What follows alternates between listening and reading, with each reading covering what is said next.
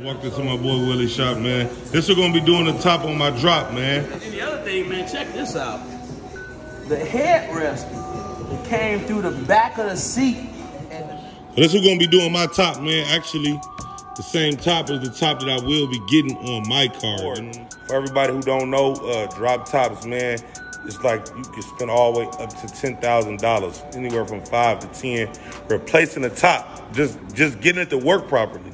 Keeping this shit all the way 100, ain't doing no sucker shit. Every dollar in my bankroll real, I don't do counterfeit. Nigga, I'm on fire right now. Turned out, why would I quit? I'm back to breaking everything down. I'm on my bullshit. I pull a Remy at a red light, Patron at a fight night. Threw my chick them bows, told her don't let them leave your eyesight. Mean mugging don't mean nothing, tuck no tail, I don't care who there. Make one call, that's all the niggas will fall with sticks and semis up through there.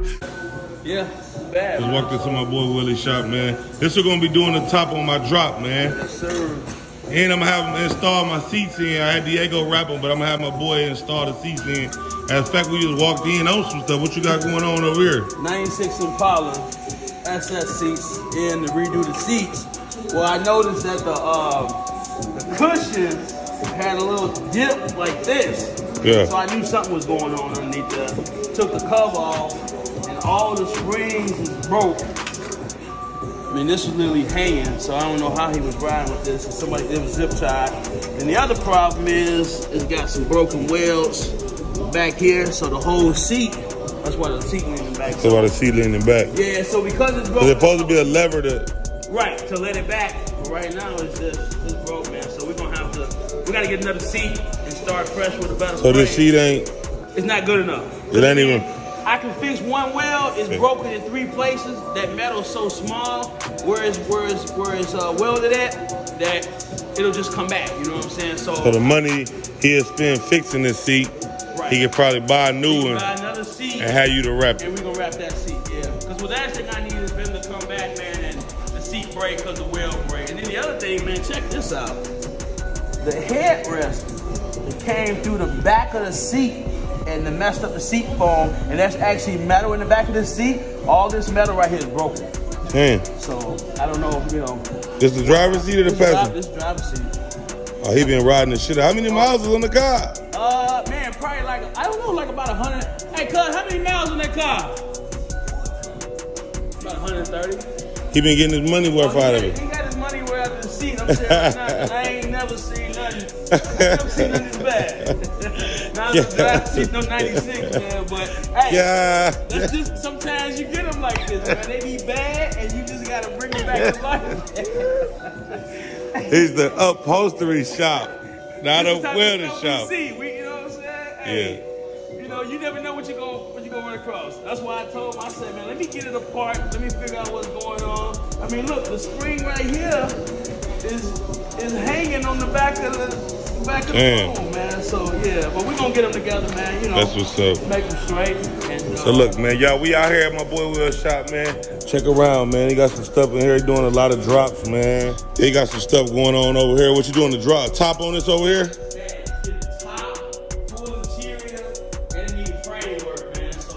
Framework as the drop top frame? Yeah, drop top frame. The header bar was rotted out in the front, so we took the header bow off. Just like mine. The number 2 bow rotted out.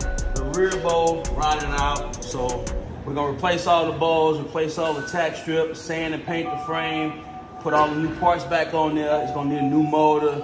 It's gonna basically need everything. I mean, a full rebuild. Full rebuild on the top rack. Then once we get all that stuff working, put the top on, go ahead and gut the inside. Well, go ahead and put the inside back together. Like we already started taking the old dash out because it's getting that digi. So I got a Dakota Digio in there. So I just took all that stuff out. I just got to run. Are you doing the air fresh? I mean, are you doing the AC stuff? I see you go this far as taking everything out of the dashboard, but I see people go that far to take all of what you just did to fix the AC. Right. So do you do that too or no? I don't do the AC. The good thing about this one is a factory AC car and all the air works. But I am going to change out all the vents. We're going to put the chrome vents in there, all the Sandman trim. We're going to redo the whole dash because we're doing a color change. So and you get the Sandman trim too, right? Yep, Sandman. Sandman trim on everything. We're swapping out the steering wheel, putting the 4G steering wheel on there. HDX, DigiDash, carpet, kick panels, pods, everything. What about the dashes? You getting those, or they preying their own stuff, or what? I'm getting dash. Yep, it's actually in the box over there. So, like right here, I started running the wire. And so one of the things on a lot of these cars, when you do Dakota Digital, you got to run the temp sensor, right? And so on this car, the temp sensor is down there by the manifold. It's in such a tight spot. So a lot of times what I do is I change the housing and put the temp sensor inside the thermostat housing, so then that way it's gonna read properly. Because the last thing you want is somebody to overheat, you know what I'm saying, and the temperature not working right. So basically gonna run the wires for that, put that on, put the Digi in there, put the interior back together, and back to Decatur she goes. Okay, cool. Check the cars in too, huh? What you got over here to the right? This the car I want, man. I want one of these. What is this, a Broham? This is Broham. Okay. Quarter top Broham. Full interior, all black, ultra leather, pillow seats, carpet. So basically, I got the back seats done. I got all the door panels and stuff like that done. So it's just a matter of, I'm working on the seat belts right now. So then that way I can put the whole back end together, the headline and the roof and all that's done. You did the roof? No, the roof was already done. But I didn't have to worry about the headliner because I said put everything back up there. So you did the rag though, right? Yeah, no, actually the rag was already done. When you came? When it came, yeah. And you know, whoever did it did a really nice job, because when I looked at it, I said, man, this type of stuff, what it would look like if we was doing it. So they did a really nice job on it. So we basically just doing the full interior on this one. And I see you got the back of the inside. Oh yeah, the doors already, oh yeah. The doors already did? Yes, sir. You got something on the other door.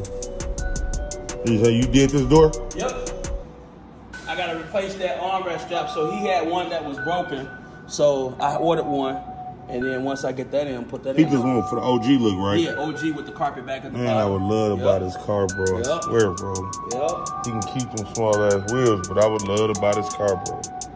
Just an OG. I don't got nothing. Everything I got is just exotic. You know what I'm saying? Right. I would love to buy this, bro.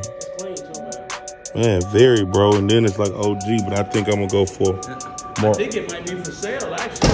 He probably gonna want $1 million though, bro. Yeah, I think it might be for sale. He probably gonna want $1 million. I already know, bro. These cars right here, right now, that's two more cars I want. I want this. I want one of these box Chevys, and I want a 2-door Malibu at 79. Like for my bills, this one out. They're my new cars that I want. After I get through with these ones and get my business and stuff all up, it's this car right here in the 79. What you got over here on the drop? 75 grand, but we just put the top on here. So did the top, the glass. This quarter window was bad, so we had to put new rollers in. We put new weather stripping on there, and she actually ready to be picked up. So let's get. You did the whole top? Yep. What kind of condition was the frame in when it came? This frame was the best frame I've seen for a scissor top in the last 5 years. This frame was in perfect condition. It's a low mileage car. Okay. We didn't have to paint the frame. The ball pivot was great. I mean, everything on the frame was right. Everything worked. The only thing we had to do was replace the top, the glass, and the wheel. Let me see the glass on the back. Yep. So it's real glass? Real glass. Damn, definitely real glass. Real glass. So they came here just to get that. So what was the interior? You already done? No, it's all original. Okay. Yeah, all original. The top, the doors and stuff, that's original? All original. Yeah, it's a low mileage car. All original. Ain't never been touched. Yep, ain't never been touched. So this is gonna be doing my top, man. Actually, the same top as the top that I will be getting on my car. You know what I'm saying? So I have to get a full rebuild on my top. So and reason why I'm walking y'all through these steps and showing y'all this, because I didn't understand this when I got a drop top, but I don't think people understand and realize what it means to have a drop top. Man, just having a drop top alone, you can have to replace the whole everything, and that's almost like buying another old school. And I didn't realize that. And I like cars, but just from me to y'all, you know what I'm saying, going forward, for everybody who don't know, drop tops, man, it's like you can spend all the way up to $10,000, anywhere from 5 to 10, replacing the top, just getting it to work properly. I don't know if some people into cars, but everybody into cars. Right. So Just keep that in mind, man. When you see in an old school and a top like this, man, just on the refurbished side. Yeah, and the other thing I would say, I tell people is this. I like to try to educate folks so they understand what they spending their money on. You know what I mean? Because, you know, you tell somebody it's going to be $3,000, $4,000, whatever it is on a top. They're like, man, why is it so expensive? Well, every top, the cost to repair it isn't always going to be the same. It just depends on the condition. Right. So I always tell people, when you're going to go buy a car, make sure it's working. Make sure the top and stuff is working. Because if it's not working, you don't really know why or what you're going to need. And they can get really expensive. And if anything is broke on it or rotted out, 9 times out of 10, everything needs to be replaced. Right. While you in there, you might as well do it all. That's the time to do it because you're going to save on the labor. Ain't no sense of taking shortcuts and leaving stuff, you know, any kind of way, man. Because at the end of the day, one thing that went out, something else probably finna get ready to go out too. So I didn't know. I have to do a full rebuild on my car. I thought I was getting a good car. Well, actually, I did get it for a good price. I got a good car. I got it for a good price. But when I came and I heard the price, I didn't understand. It was a price I didn't understand. And that's back to what he's saying. I didn't understand that I had to rebuild everything. You got the top, and there's so much under this top. You got shocks, pistons that make them go up and down. You got the motor. You got cables. You got clamps, tack strips, paddings, windows in the back. It's rails that hold this up. It's another piece that go across the top. It's another piece to go right here. It's a frame that all of that sit in. It's clamps to hold it down. So it's a whole lot, man, that got to do with the drop top. And I was luckily educated by my boy right here because, like I say, I didn't know. I didn't understand. And like I say, you looking in between $5,000 to $10,000 sometime rebuilding a brand new top, man. And as y'all see, doing a lot of them in the shop. Here's another one over here. Is that glass too? Glass window. 7 Trey from Detroit. Yeah, this dope too. It's dope too, man. So I'm able to get educated, man, because this, you know, drop top is something new for me, and it's my first, but it won't be my last. So I'm getting educated firsthand here at my boy. And actually, can I open the door? Yeah, go ahead. You say you doing this right here too? Yeah. You did the dashboard on it? Okay. Well, he's starting to do this, man. And as you see, I see some stuff right here too. This blue, this. Most of the interior is already done. I'm just finishing up the front, and we're gonna go to town on it. What color blue is that? Is that a navy? Yeah, it's actually called Imperial Blue. It's a dope blue on there, man. So, like I say, man, I'm over here, my boy. Make sure y'all subscribe to the YouTube. You got YouTube, right? Yes, sir. What's your YouTube? Parents You got your phone with you? Can you bring it out? Can you pull it out? Yes, sir. Y'all make sure y'all go follow my boy on Instagram and y'all follow my boy on YouTube. He will be installing my seats on my vert, and he will be installing my top on my vert. We got a lot of footage coming soon. So before everybody get to asking me, it's the dot right here. What's his YouTube? Make sure y'all go subscribe to his YouTube. Here's Auto Upholstery. He got 209 followers, man. Y'all make sure y'all go run it up. He got some videos already that he got coming with some installs and stuff. I'm gonna give him my car, so I think that's by this video right here, and and just me giving him my car to do it. I did a lot of research on him, number good answers and requests that I got from him. People telling me to come to him on top of him, bring y'all in. Y'all see, you know what he doing, what he talking about. Come on, check him out. Follow him on IG as well. You got Instagram as well. Instagram, What's your IG? What's your IG? Pull your IG out. I'll pull it up for you. Make sure y'all go follow him on IG, man. Subscribe to his YouTube, man. Here's Auto Upholstery, man. Y'all make sure y'all go run him up to 10K on the Instagram followers, man. Make sure y'all go subscribe to his channel on the YouTube, man. Run him up. He's really not an internet guy. The internet's something really new to him. He been working for a long time. He just don't have a lot of he don't do a lot of internet stuff, but that's on the way. That's on the way. You know, everybody got to start somewhere.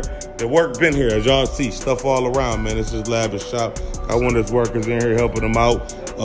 Official, man. You see the seat all the way to the drop. One of the boxes, drop. So y'all make sure y'all go to like and subscribe to his YouTube channel. Also, go hit his Instagram. Go tune in with him, man. He been working. Don't pay attention to the numbers. Run him up, man. He been in the business for a long time. And footage coming soon on my drop, man. Tap in with y'all in a minute. Make sure y'all hit like and subscribe to my channel if y'all haven't already, man. It's your boy Sugar Man on that, man. I'm out. Gang.